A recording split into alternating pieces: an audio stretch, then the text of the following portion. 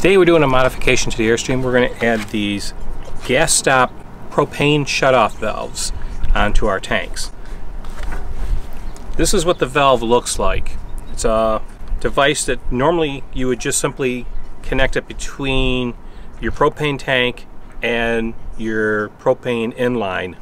And what it does is it works off of pressure, and if the pressure drops on your propane system, this will shut off the propane tank so that you don't discharge all your propane, which could be a safety hazard. On an Airstream, unfortunately, because of the front tanks being in a aluminum enclosure, we have to change the hoses so that they have a 90-degree bend on it to give more clearance for the tank, for the device. This is also something you should do on a periodic basis anyways. These hoses tend to fail, they'll dry out and crack and then start to leak. So it's probably a good idea to replace these maybe every 5 years or so. So we bought a kit that comes with everything I need to do both tanks. These valves are about $75 a piece. The hoses are about $30. So the whole kit for the two of these runs about $200. So it's a little pricey, but it does have an additional benefit that you now pick up a gauge on your tank, so you can tell how much propane you have, which will make it a lot easier. You know, typically what you end up doing with these is you run one tank down and then it goes off in the middle of the night, you know, when you need your heat furnace, and you have to go out and switch them. Now I can, you know, at least check on them and watch and see if I got one tank to start and to go low. I can set it up so that it'll automatically switch to the other tank overnight and I won't lose anything, and then I can just switch and refill the tank the next day. So let's get started. First step on this update is going to be to take the cover off the tanks, obviously.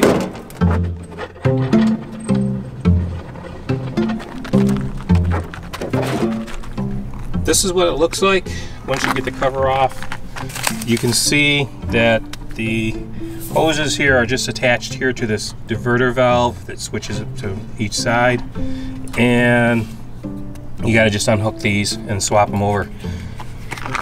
This is where the stop valve would mount, right here, and it would push this back here beyond the edge of the tank, which would get in the way of the cover. So you need to swap these hoses out. Tools you're going to need are basically going to be just a wrench to undo this.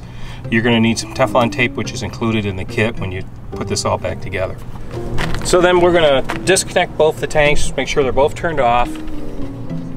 Going to disconnect them, set them aside so we can get at these hoses, and then we're going to remove the hoses and swap them out for the new ones, and then put it back together with the stop valves in place. Alright, so I'm going to remove both tanks.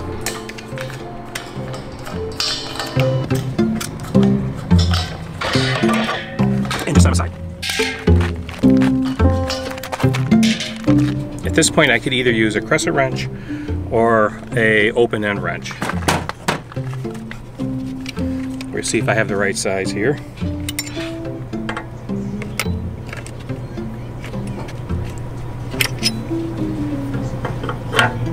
Looks to be a 9/16, which we have.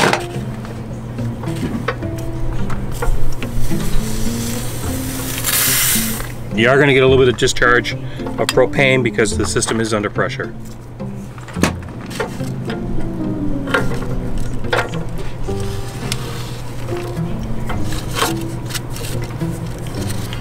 Obviously it goes without saying, do not smoke while you're doing this. Okay, so these hoses are out. They seem to be in pretty good condition. I'll hang on to them as a backup hose in case I ever need it. Here are the replacement hoses. You can see it doesn't directly fit. It does need an adapter, and so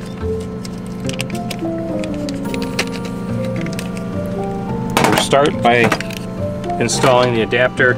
We'll use Teflon tape on it to make sure it seals, we don't have any leaks.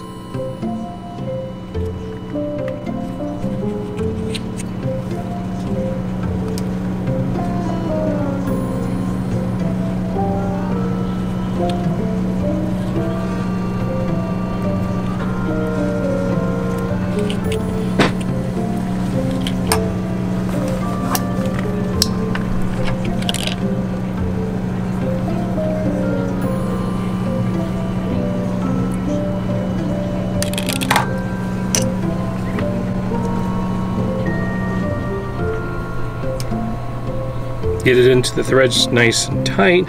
Make sure you're not covering the inlet.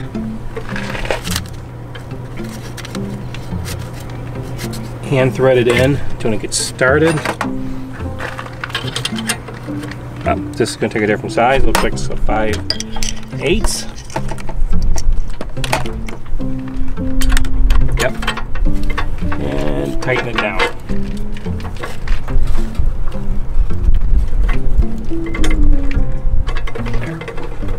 Careful not to over tighten it, you will bend the bracket. Do the same thing for the other one.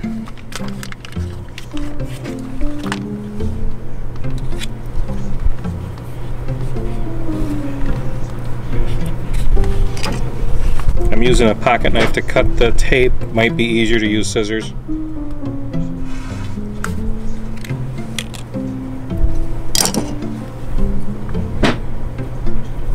The Teflon tape is a good thing to carry in your toolkit. You never know when you might need it.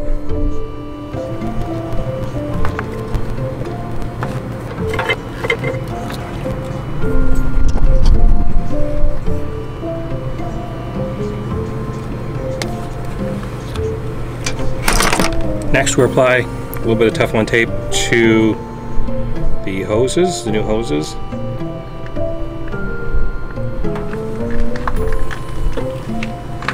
Actually, these don't need Teflon tape. If you look, they have a different type of fitting that should seal without tape.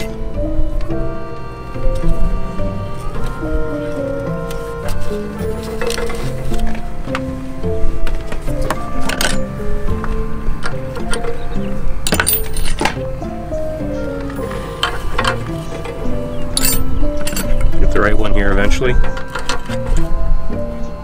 This takes a 7/16. Use your 5/8 on here so you don't over tighten, and just tighten the two together.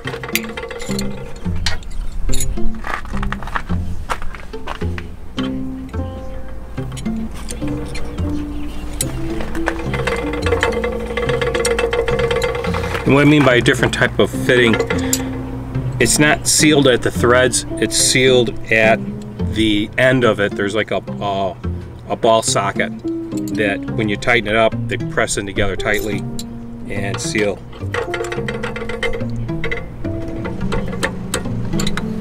All right, so that's done. So these are now ready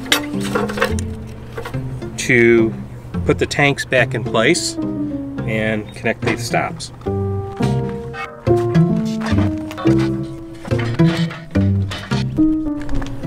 All right, so I've noticed one thing right off the bat, and I think I can adjust it.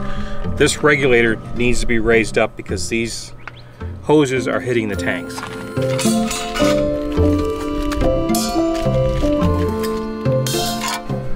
Thankfully, this is adjustable.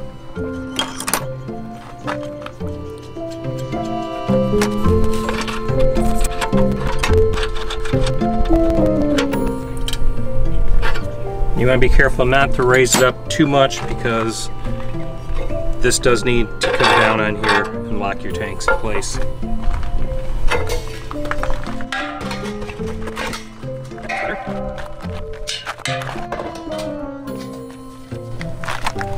You don't want these hoses here hitting on the tank, causing a sharp bend in the line.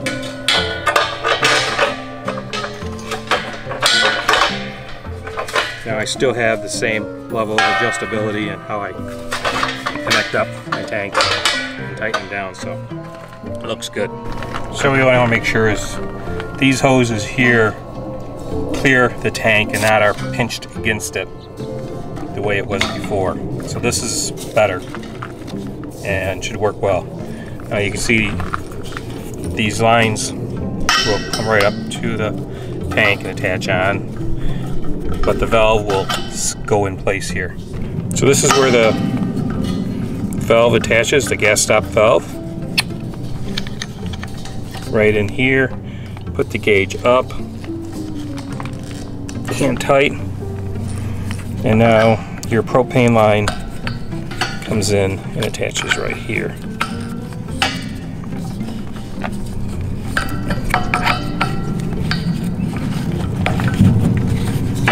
Just like that.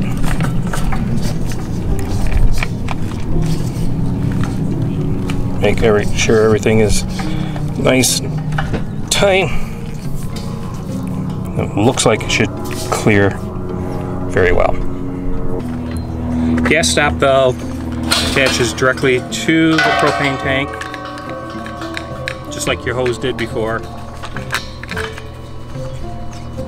Tighten it up. Take your hose.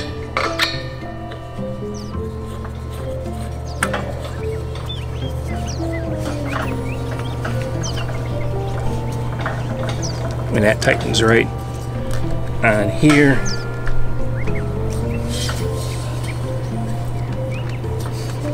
Just like that. Next step in the instructions is open up the gas valves.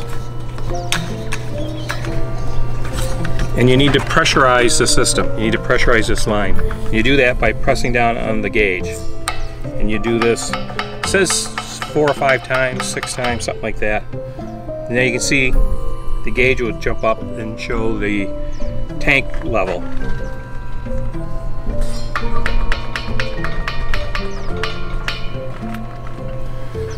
Okay, so we're going to check for leaks.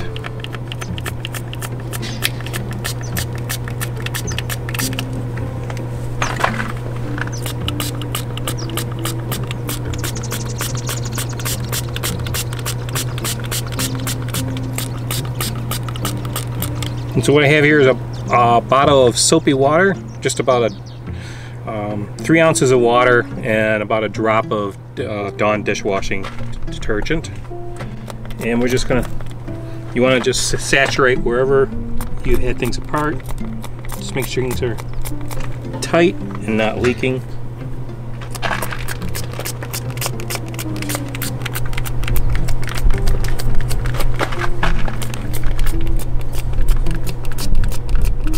If there are leaks, you should see bubbles.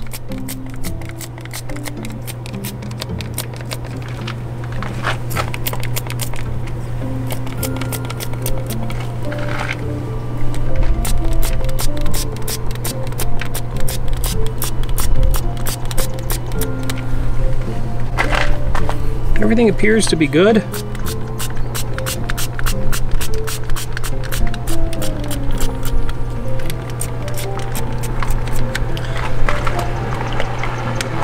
And both the tanks are showing full. This one is down slightly, but this one is up there. Next step I would be to just simply go and test your propane. Go light your stove or something, just make sure it's working. There you have it. We've added some safety measures to our propane tanks. We've also added some conveniences that now we have gauges on them so we can tell how much propane we have. We are all set to go.